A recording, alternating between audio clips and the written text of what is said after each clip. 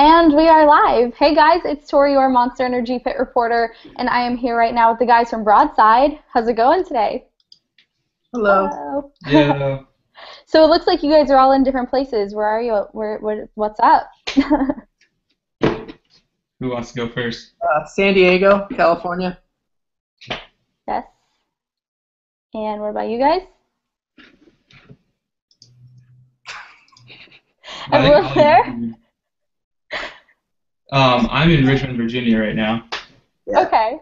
I'm in Los Angeles. All right. Well, you guys are spread all over the place. Interesting. Yeah. So getting things going here, this is going to be your first year out on Warped Tour, so you must be pretty pumped for it, huh? Getting ready for it? So, Hell honestly. yeah, dude. Yeah. So excited. And, I mean, what is it about the tour that drew you guys to want to be a part of it? Because there's so many different aspects to it, and there's a lot happening. So what was it for you guys that drew you to it? I've been going since I was a kid, so it's kind of just a dream and a bucket list thing for me. So I'm excited. Yeah, when was your first year of Warped Tour? It was years ago. Let's just say like Jimmy Eat World and Alien Ant Farm were on it. Oh, that is amazing. Yeah, it was a long time ago. What about you guys? I grew up just buying the compilation CDs. I could never afford to go to Warped Tour, so I would always catch up on that, or just like creep on the bands that were playing and go to their MySpace page or watch them on Fuse or MTV. Yeah. And so, yeah, and bucket listing as well. I'm just really excited. It's just like massive, especially for our genre. And especially, it's an opportunity that's like no other. Like, you'd be a fool to ever think about turning down an opportunity like this. Absolutely. And so what aspect of the tour is your favorite? I mean, there's a lot happening, signings and nonprofits and a lot of really cool sponsors and just a lot of activities happening around there. So what are you guys most looking forward to while you're out there, looking forward to experiencing? I'm really trying to work on my tan. You'll get some help out there for sure. You're going to come back a different person. I'm stoked. Yeah, well, I'm excited to meet people, and I know that because of certain areas or certain show times or what have you, some of our fan base or our potential fan base doesn't get the opportunity to come and see us live, so it's really cool. This is like a field day in the sense of finding out new bands, coming to see some of your favorites, or just the basic, hey, I'm just checking you guys out, or you guys are hideous to look at, so I wanted to come see how bad your band is. So whatever the situation might bring people to watch us, I'm excited for that opportunity to just get to talk to people and dap people up and make them listen to our music. Yeah, definitely. Anything else you guys want to add to that? I'm excited to see all my favorite bands. Yeah. That's going to be awesome. And just hanging out with them. Who in particular are you guys looking forward to seeing out there? It's a really great lineup this year. It's so sweet. There's so many. I mean, Every Time I Die has been a favorite, so I'm very excited about them. Newfound Glory, because they were one of the first ones I saw. So bands like that, I'm really excited. Yes. I'm really stoked to see Sum 41 and Good Charlotte, and even I'm pretty sure Atreyu's doing like a leg of the tour. So They like are. the 15-year-old metalcore kid inside me is pretty stoked for that. I love it. And as much as it is a really fun tour, it is also a lot of work, a lot of grueling days out there. So how are you guys preparing for the summer? Anything in particular? Personally, I live by a couple of mountains, and just being in LA, it's like an opportunity to like hike and run everywhere. So I've been working on. This is gonna sound pretty vocalist of me. I've been working on, I've been working on just the resistance of being in heat and that sort of thing. Get my bod right, and then I'm forcing myself to talk more at like Whole Foods so I can, not be around other people. Definitely some good tactics there to get ready. And so part of what makes Warped Tour so awesome is that it really gives you the opportunity to meet your fans one-on-one and hang out with them a bit. And we did get some fan questions on Twitter of people wondering if you're going to be doing signings and meet and greets or if they'll have the chance to take pictures and whatnot. So is that something you're planning? Yeah, absolutely. We'll be hanging out all day, just like walking around and trying to just meet as many people as possible. And I'm pretty sure we're going to be doing like a bunch of signings and stuff as well. So they'll have plenty of opportunities to meet us and like get everything signed, take photos, do all that fun stuff. Yeah, so it sounds like you'll be making a lot of new friends this summer, so everybody stay on the lookout for that. And and we did sort of touch on the lineup and how there's so many bands playing this year, and the fact that there are 100 plus bands can make it a little bit tricky for you guys to stand out. And so what is it about you guys that you think sets you apart from the rest, especially in the pop punk scene? Well, we're super fun, and we are good at jokes. And I need a sample of the good jokes. They're hibernating right now, and when it's summertime, they're just radiating, and you're like gonna lose your mind, like watching the Chappelle Show. All right. But like, I don't know, like we're not a cool guy machismo band. We don't, hold a certain standard to what it is to be in this lifestyle that you hear about or read about, and we're definitely not kicking anybody off stage or any of that sort of thing. We're just ready to embrace new people, say what's up, hang out, eat churros, drink Monster that's actually water out of a can. True. There's no gimmicks here. It's like, like we're hardworking and we got lucky and we want to express that, and that's just how it is. Yeah, definitely a great way to put it. And I think being out on Warped Tour, that's the mentality that everybody tries to have out there. So I really love that. And your album Old Bones is also out now. So what would you say is the mission statement of what you guys are trying to accomplish through your music on this album? Andrew, what did you think, man? I guess, Ollie obviously wrote the lyrics, but I think the biggest thing is it's 100% honest. There's no bullshit. It's Art, can I cuss? I'm sorry. Go for it. There's no BS.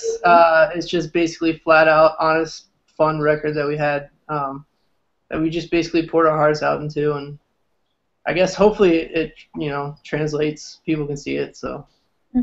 Yeah, and one song that I've noticed on social media that a lot of fans are really connecting to is Damaged Kids. So can you give me a little insight on the inspiration for that song?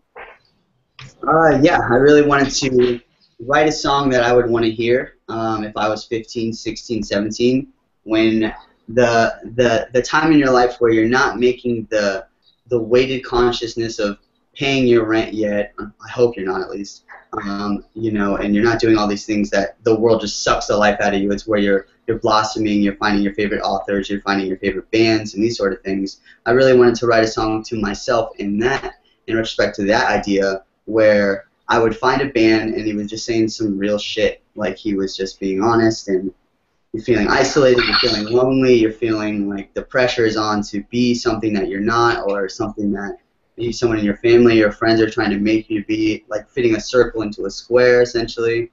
And so I just really wanted to extend digitally, sonically, my hand and be like, look, I've been there. I'm not the most successful dude, but if you can turn your damages or your setbacks or things that are normally could make you considered an outcast, if you can turn those into positives and a ladder to climb to the next step of life. And that's kind of what Damaged Kids is all about. It's just a song to myself, for myself, and for anyone else that's like me, I guess. Yeah, that is such an awesome message, and it's definitely something that I can see that your fans are really latching onto and can totally relate to, which is so great. And another song on the album, Come and Go, you just released back in December, a really fun music video for that. We just saw a behind-the-scenes photo on the Vans Warped Tour Instagram, which you're taking over today. Yeah. So how was that filming process for you guys? Because it looked like a blast. Painful. Ridiculously painful. I fell on my roller skates. I messed up my wrist. Like, none of that was acting. It was all real to the fullest extent. Oh, no. We're going to give you some rollerblading lessons this summer then. You probably should. We'll work on it. I definitely need them. Yeah. And how did you guys come up with the concept for that video? Because it was definitely a creative one. We wanted to, like, I don't know, it's like the juxtaposition of art itself. Like, we really again, with that, like, we don't want too serious of a note. Like, we know that the song, people pick it apart and they want it to be bigger than it is or what have you, but I like the play of, like, light and dark and hilarity and, like, seriousness. So the song itself, listening through headphones, you might take it on this crazy journey, but the video, you almost forget and you just see a couple of goons, like, rollerblading, getting their ass kicked by these, like, really cool girls. And so, you know, I had a couple ideas and I shot them over to Dustin at Victory and I was like, dude, I wanna do this. And he was like, oh, you know, we back and forth as creatives do. And he was like, wouldn't it be awesome if you guys got your ass kicked by roller derby girls? And I was like, yes, that would be so sick. And so, I don't know, man. That's just the way it is. Like, things can't be taken too seriously, especially in the age of where you gotta get that focus real quick. I was like, let's just be us. Let's just act fools. And like Niall said, none of that was acting. You know, it was, we got our asses handed to us, man. Except for the part where we looked like we knew what we were doing. That was the acting. All right, noted. I love that. And so getting back to the album here a little bit, for anybody who hasn't heard your music yet or hasn't heard the album, what song do you think they should check out as a first impression that you think maybe encompasses the album well?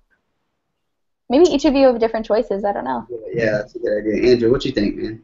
I would say Playing in Traffic, because it's a little bit of everything. Like, we've taken influences from all different styles and kind of threw it into that one song. So if you kind of want to get the accoutrement, I would say Playing in Traffic. All right. What about you, Niles? I would say probably Simple Type. Mm-hmm. It's just kind of like, I mean, it doesn't have like screaming like Playing in Traffic, but I feel like it's a pretty well-rounded song. Like, it's very poppy, but also more on like the rock side too. All right. I think it's a great first impression. Definitely a good jam. Yeah. And Oliver? I would say listen to Human Machines and be like, yo, okay, this is cool. And then go to Playing in Traffic and you'd be like, okay, these guys watched, okay. And then I would listen to A Light in the Dark, say like, yo, these guys are like emotional and you could put it on Tumblr. So I love that. Now I really hope we see that song just taking over Tumblr now. But I think between the three of you guys, we got a pretty good plan.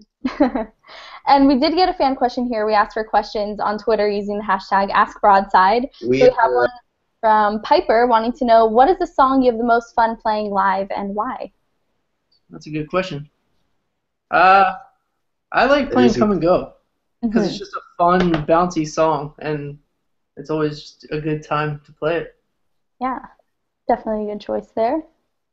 And so, I mean, those are all my questions for you guys. Did you have anything else you want to say to Warped fans before we head out? Let me think. Yes, thank you guys for the opportunity to potentially play in front of you and also spreading our name like wildfire on the internet. Like I said, we live in a digital age, so our success or our well-being or our mentality stay on top because people support us and because you care or you want to know more about us or learn more about our music or any of that sense. Like, just starting a conversation is incredibly important for any band you support, not just us, not just the little guys, not just the big guys. So thank you guys for talking about us. That's pretty much it. Also, if you see us at Warped Tour, don't be afraid. Just stop. We always like to meet everybody. Say what's up. We'd love to hang out. So come see us. Definitely. True. Fabulous. Well, thank you guys so much for hanging out. This has been so great. And I definitely think you're one of the IT bands that everybody should make sure to check out this summer. So everybody watching, head over to the Full Sail stage this summer. Check out Broadside. It'll be a blast. And I'll see you guys in a couple months on Warped Tour. That's good. So all right, bye. Bye. Bye.